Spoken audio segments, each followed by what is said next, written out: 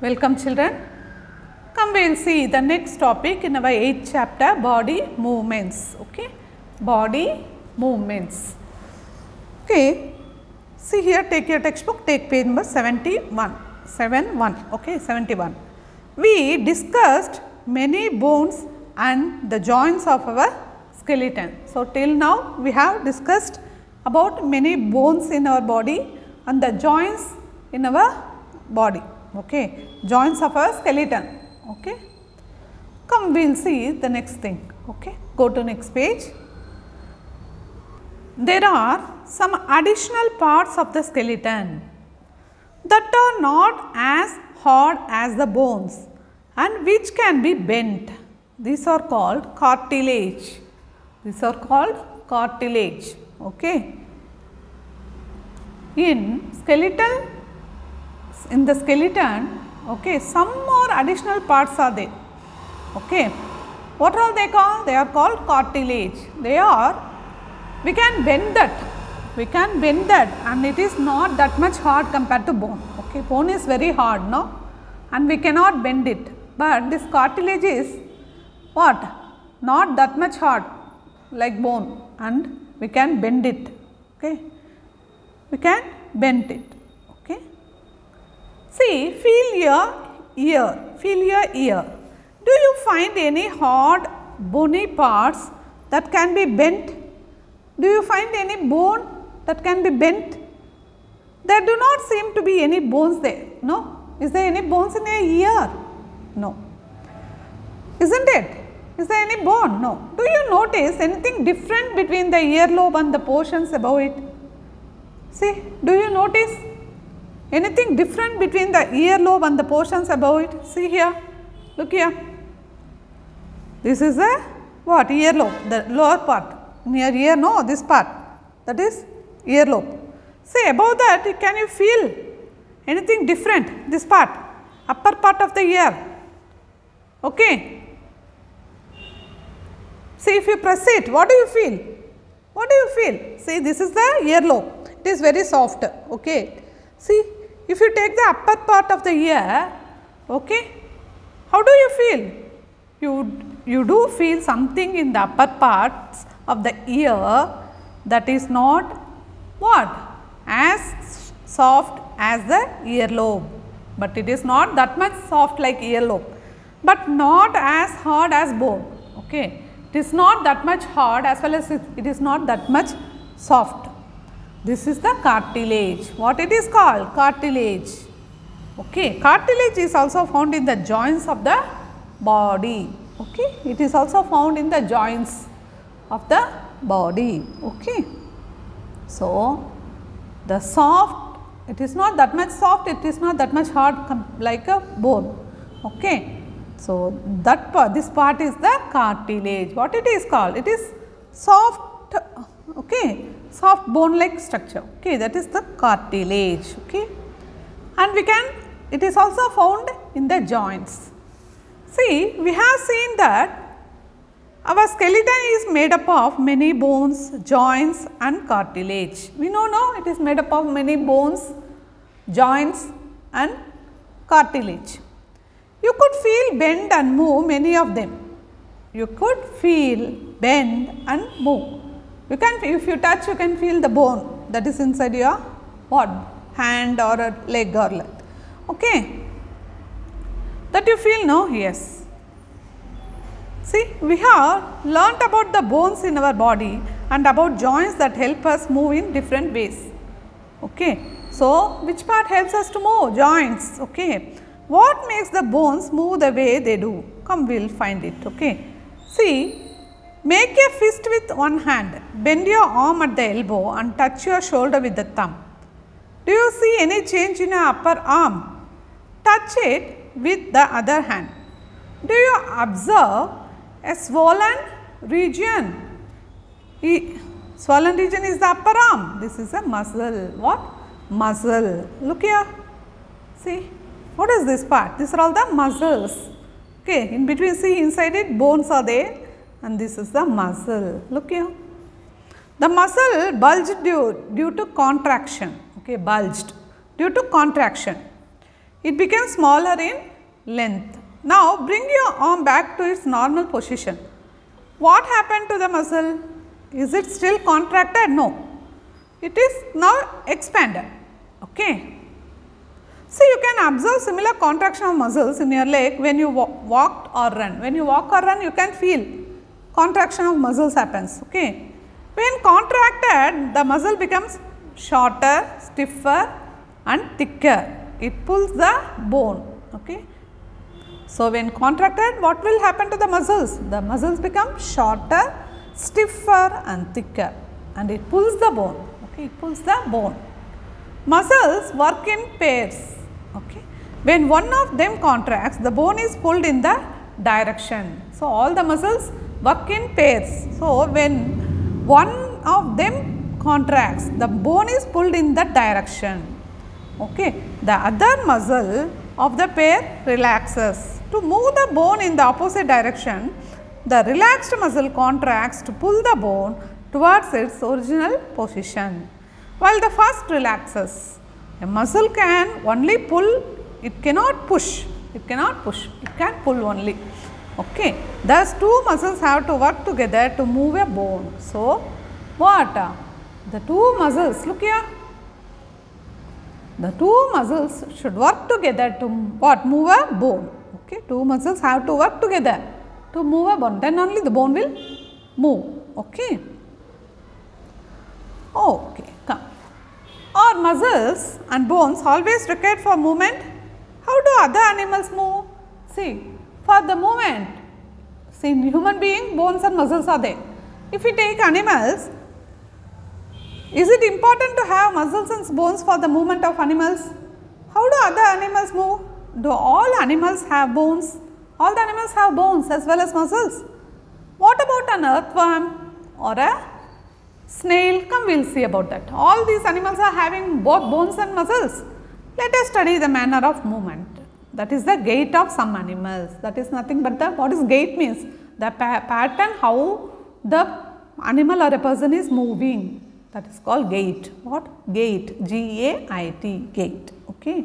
Come, we will see about that. Okay. So, what? Gait of animals. So, we know how animal, now we know how what movement in body, in our human body is occurs, that we know. So, in animals and how the movement is happens, it is due to bone or it is due to what? Muscles. Come, we will see whether they are having bones or muscles. Come, we will see. See, gait of animals. Okay. Observe an earthworm, okay, that you know, moving on soil in a garden. Gently lift it and place it on a piece of blotting or filter paper. Observe its movement. Okay. Look here, this is the earthworm. Okay. Then place it on a smooth glass plate or any slippery surface. Observe its movement now. Is it easy for the earthworm to move on the slippery surface? No, it will be very difficult for it. Okay. Is it different from the torn paper? Yes. In which of the above two surfaces do you find the earthworm is able to move easily? The earthworm can easily move on filter paper or a blotting paper. Okay. But it will be very difficult for the earthworm to move on the what? Glass plate, because it is very smooth. Okay. So, why it cannot move? Come, we will see. See, the body of an earthworm is made up of many rings joined end to end. Okay. It is joined end to end. Okay.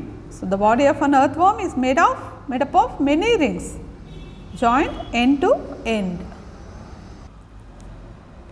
An earthworm does not have bones. Okay. It has muscles which help to extend and shorten the body. During movement, the earthworm first extends the front part of the body, keeping the rear portion fixed to the ground. Then it fixes the front end and releases the rear end. See, first it will lift its front part, okay, and what? Fixes the back end to the ground. After that, it fixes the front end to the ground and lifts the back end. Okay. If it then shortens the body and pulls the rear end forward. Okay. This makes it move forward by a small distance. Okay. Repeating such muscle expansions and contractions. Okay. Repeating this type of muscle expansions and contractions, the earthworm can move through soil. Okay. By the expansion and contraction of the muscle, okay, the earthworm can move through soil. Its body secretes a slimy substance to help the movement. Its body secretes a slimy substance, okay, slimy substance to help the movement. How does it fix parts of its body to the ground? Under its body, it has a large number of tiny bristles. Hair-like bristles means nothing but hair-like what? Structures. See our our brush you take, we will call that small white part, no, that we call it as bristles, no, yeah. So, tiny bristles means hair like structures, okay. So, under its body what are all they? It has a large number of tiny bristles, okay, projecting out. The bristles are connected with muscles. The bristles help to get good grip on the ground. So, with the help of these bristles, the earthworm get the grip on the ground. Otherwise, what will it won't able to move? Grip we need what? Everything need grip to move. No, yes, that grip is the what? Earthworm gets the grip by these tiny bristles. Okay, the earthworm actually eats its way through the soil. So it will eat its way. Okay, while moving, also it will eat. Okay. Its body then throws away the undigested part of the material that eats, and also it throws away the undigested part of the material that eats. This activity of an earthworm makes the soil more useful for plants. So, what? This activity makes the plants more useful. Okay. Understood? So, this activity of the earthworm makes the soil more useful for the plants. In this way, the movement happens in the earthworm. Okay. See, now we will take snail. Look, what it is? It is a snail. Okay. Observe a snail in your garden or in field. Have you seen the rounder structure it carries on its back? See here, have you seen the rounder structure that it carries always with it? This is called the shell. This is called the shell. And it is the outer skeleton of the snail. That is the outer skeleton. Okay, that is the outer skeleton of the snail. Okay, come we will see what is that outer skeleton. See, we have skeleton in our body. In human being, do we have skeleton outside of our body? No. It is inside our body. Okay, but in snail, it is this part is called the outer skeleton because it is outside of its body. Okay, this is called the shell. And it is the outer skeleton of the snail, but it is not made of bones. It is not made of bones. We know skeleton is made of bones, but here it is not made of bones. The shell is a single unit and does not help in moving from place to place. Here this skeleton is not made of bones and also it does not help in moving from place to place, and it is a single unit. Okay. We know bones helps in moving, no, but here in the snail it won't help for its movement. Okay. It has to be dragged along. See, the snail will carry it away wherever it goes, it will take this outer skeleton, that shell. Place the snail on a glass plate and watch it. When it starts moving, carefully lift the glass plate along with the snail over your head. Observe its movements from beneath.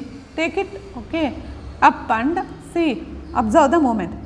A thick structure on the head of the snail may come out of an opening. Okay. A thick structure on the head of the snail may come out of an opening in the shell. Okay. Come, we will see. Go to next page. See the shell. The thick structure is its foot. What is that? It is its foot made of strong muscles. Now, carefully tilt the glass plate. The wavy motion of the foot can be seen. That is the gait of the snail can be seen. That is the movement. Okay. Is the movement of a snail slow or fast as compared to an earthworm? It is slow.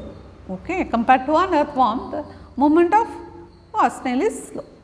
Okay. Understood. So, in this way the snail is moving like the earthworm this nail is also moving with the help of the muscles. Okay, muscles. Understood, children?